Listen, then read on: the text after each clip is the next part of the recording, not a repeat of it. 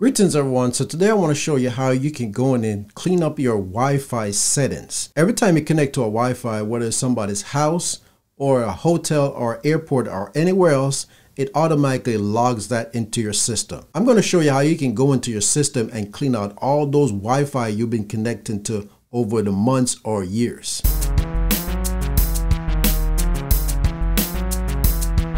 Okay, so what you want to do, you want to go into settings. You want to click on the start bar, click on the gear, and go right into settings. Once you get into settings, you want to click on network and internet. And then you want to stroll over to the left and you want to click on Wi-Fi. Once you get to the Wi-Fi, there is three links that you want to click on right below the Wi-Fi that you're connected to. And the one you want to click on is right under hardware properties. It's called Manage Known Networks.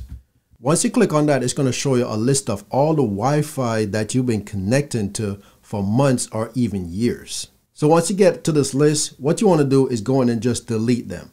Unfortunately, you can't just delete them all at once. So you'd have to go in and delete them one by one. So say I want to get rid of this one right here. I would click on it and it's going to show me properties or forget. And what I want to click on is forget, and now it's off the list. And now I want to do it for all the other Wi-Fi that's on this list.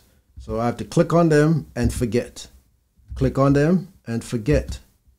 And then click on them and forget. So you just need to go down the list and delete the ones that you're not using anymore, especially if you connect to a hotel or a resort or wherever you go around the world and you connected to these Wi-Fi at one point. Windows keep a list of all those Wi-Fi that you connected to along with the password. So if you ever go back to those locations, you can automatically connect to them. But I would recommend that if you connect to another Wi-Fi outside your home, just automatically go in here and delete it after you leave that location, and you won't have to worry about building up this long list of Wi-Fi that you're connected to. All right, so I hope this tip was helpful. If it was, go ahead and give this video a thumbs up. Thanks for taking the time for watching. Have a good one, and I'll see you next time.